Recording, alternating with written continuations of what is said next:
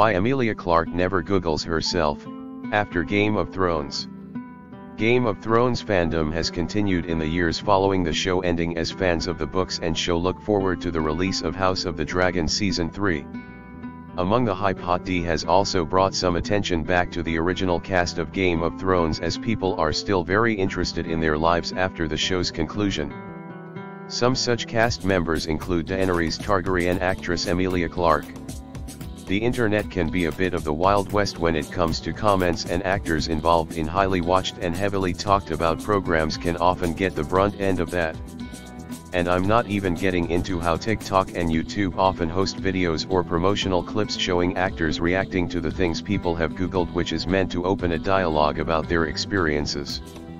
Speaking about what people have said online on Dax Shepard's Armchair Expert podcast, Emilia Clarke was quoted saying people heavily scrutinized her and her body.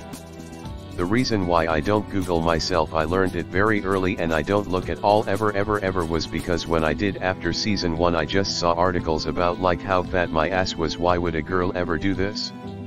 And I'm like, you know what? I'm a kid, man. Cut me some goddamn slack. Clarke herself has been outwardly vocal about her experiences on and off of set. She has spoken out about some of the pressure she received when it came to the early Game of Thrones nudity scenes on the show. She has also shared details in the past about Jason Momoa coming to her aid when she didn't know what to expect about filming scenes sans clothing on a TV set. But it wasn't just stuff on set that happened that was really uncomfortable for her when she was still really young, or as she put it, basically still a kid filming Game of Thrones. The success of Hot D has reignited old discussions that were left over from its predecessor. This included conversations regarding the writing, pacing, violence, and as expected the nudity and graphic nature of the show's content. While people like Clarke have found some fun and humor in filming nude scenes for the show, she also said it was necessary the show handled her character in the way it did.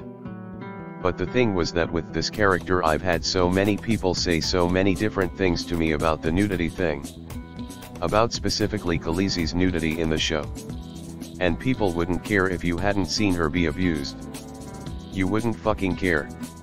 You had to see it. During the height of her success on GOT, Clarke felt anxious whenever she was approached for selfies with fans because of the public responses to her performance on the show.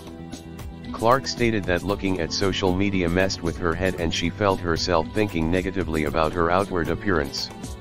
She stated that it kept her from entangling her self-worth with public perceptions. So Clarke made the rule for herself to only do autographs and not Google herself to minimize her anxiety. While Emilia Clarke isn't the first actress of a major fandom to outwardly speak about the negative impacts the internet has had on her mental health, thankfully she has found solutions that work for her so she can continue in the industry.